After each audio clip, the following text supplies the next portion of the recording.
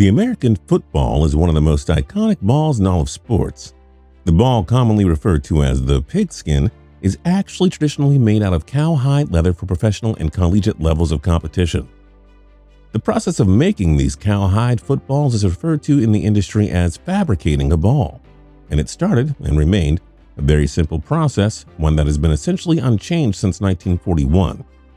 The ball is made from 4 panels of leather, which are obviously checked for gashes and then weighed to meet specifications. Interestingly, the leather has all come from one sole distributor since 1941, Arnold Horween, and his manufacturing business, the Horween Leather Company. Horween was a former NFL player and coach who struck up a deal with the NFL way back, one that has obviously paid dividends for Horween and his family, who have supplied the NFL and Spalding ever since. Those are some pretty good accounts to have in your portfolio, huh? Anyway, after those guidelines are met, reinforcements are added and then the panels are hand-sewn together. It's then inflated to 80 psi so that the stitching and shaping can be examined. And if it passes the inspection, the football is stamped with the NFL logo, deflated, and shipped out. The process is even simpler for the production of youth footballs, because most organized youth leagues typically use footballs that are made out of rubber or a variety of plastic materials. But nonetheless, the pigskin designation has lived on for quite some time now. And although the sport isn't nearly as old as baseball or soccer, it has been nearly a century and a half since the first game of American football was played. And just like the sport has evolved from its run-heavy, hard-nosed style of play to today's version of football, which is very much geared towards passing-oriented offenses, the football has gone through its own evolution.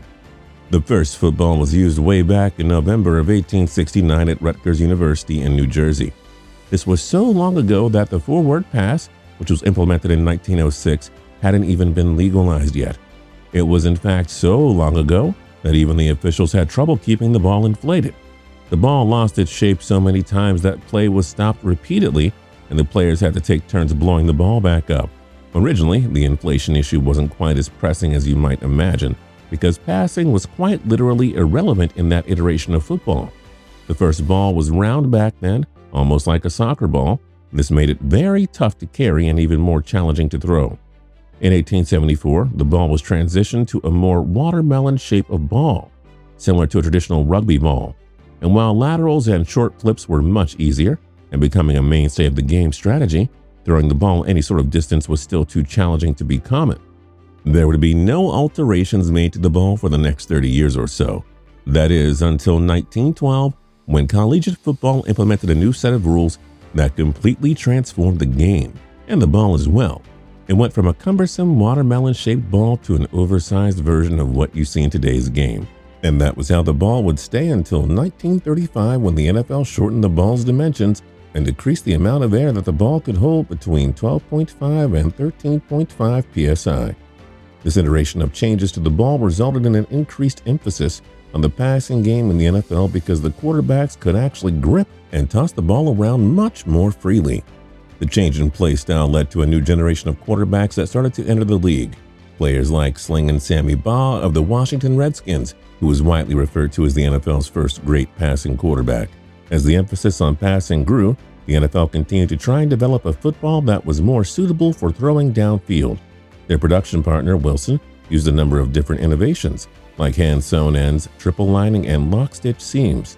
Attempting to revamp the throwability of the NFL footballs, for lack of a better word, led to an era of experimentation for the burgeoning league. In 1956, the NFL approved and implemented white footballs for one of the newly introduced night games. This special night game football was supposed to make the ball easier to track through the sky during the night games.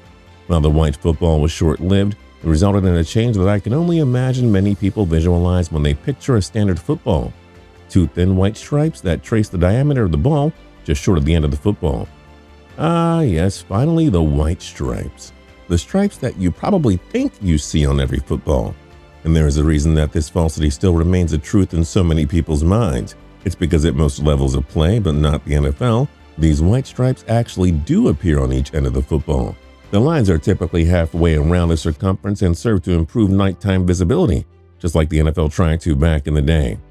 Not only did the NFL use the white striped balls up until they were banned in 1976, they even featured it in one Super Bowl. That would be Super Bowl VIII between the Minnesota Vikings and the Miami Dolphins. Following the Super Bowl, the NFL began to phase the ball out, deeming the white stripes unnecessary, considering how bright the professional football stadiums were able to light up the playing field. So the NFL chose to begin seeking alternative options for its game day ball. Wilson, the company that supplies the NFL and most colleges with their footballs, then made a variety of prototypes for the NFL to examine, including one without stripes. The NFL evaluated and decided it wanted to go ahead and implement the stripeless ball.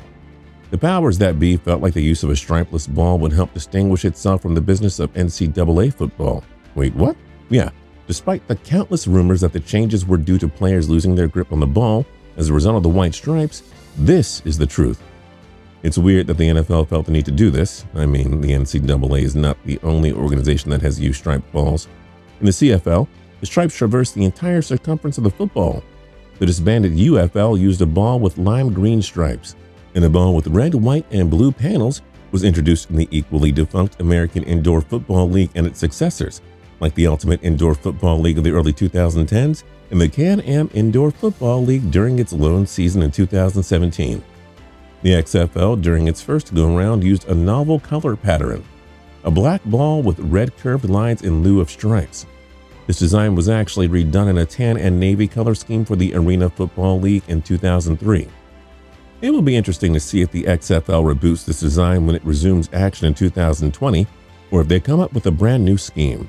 But when you consider the original nature of the NFL and the NCAA's football's relationships, it starts to make a little more sense. In the early days of professional football, and the NFL in particular, college football was king, and playing professionally was not something most players necessarily aspired to do. At that time, it was more important to try and secure a good job and make sure you can earn a living. This is an undeniable truth of the early eras of football. I mean, take the case of inaugural Heisman Trophy winner Jay Berwanger of the University of Chicago, for example.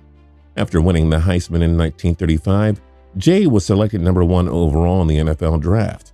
But rather than sign the contract, he took a job at a rubber company and coached part-time at his alma mater.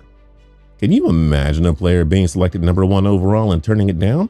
To work at a rubber company, no less? The first player to win the Heisman Trophy and play in the NFL didn't come along until 1938.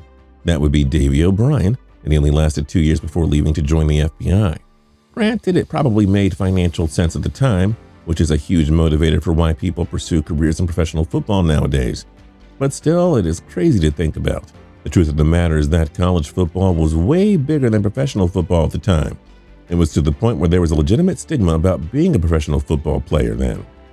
Listen to how former NFL player and football historian Mike Oriard describes professional football during that time period. Quote, "Professional football was out there as an option for former college players who didn't have anything better to do. It was a depression, and if you didn't get a job right out of college, you might play pro football for a couple of years." End quote. That is quite a departure from where professional football stands today in the echelon of professions. When University of Illinois star Red Grange joined the NFL in 1925, a deal that was scandalously arranged while he was still playing in college, it was considered a huge black eye for Grange, and really all parties involved as far as the college football elites were concerned. And perhaps with good reason. Every year, the NFL champion would play an exhibition match in August against a team of college all-stars, and the college players won 6 of the first 17 matchups and netted 2 ties. So all of those, could Alabama beat the Browns or the Dolphins, or insert terrible NFL team here debates, those were actually real back then. And the crazy part is that the college teams could beat the pros. It wasn't until the AFL entered the fold and salaries started to skyrocket that being a professional football player started to become more appealing. And while that was bubbling, the NFL was actually starting to gain some traction among working-class fans in big cities that hosted franchises, like New York, Chicago, and Philadelphia. The league did exceptionally well there because those locations were strangely not very well represented in college football. As the NFL continued to grow, college football, particularly the people who were making money off of it, started to see the NFL as the opposition and essentially trying to keep the league at a distance. This started a Cold War-type period where the two leagues jockeyed for position in the eyes of the viewing public. Eventually, the NFL took over, in part because the NCAA and college football had so many rules and regulations that capped how effectively their games could be marketed. Things like rules that limited how often the premier programs could appear on TV, amid worries that it would provide a recruiting advantage or impact attendance, were eventually what allowed the NFL to completely overtake college football. and in turn, the level of play in professional football shot up. After 1963, the NFL champions would never lose another game to the college all-stars. In fact, it got so lopsided that the game was discontinued in 1976. So needless to say, things were not always as amicable between the two entities as it is today. And that's what sparked the NFL to continue to differentiate, even in the smallest ways possible, like whether or not to feature stripes on their footballs. And that is the crazy history of the evolution of the football. The changes started off drastic and became more minor over time, but each iteration is uniquely tied into the growth and evolution of the sport itself. If you're new here and you haven't subscribed yet, feel free to click the subscribe button down below. If you liked the video, then like the video, we'd really appreciate it. And last but not least, don't forget to tune in to TPS every single day for more cool videos.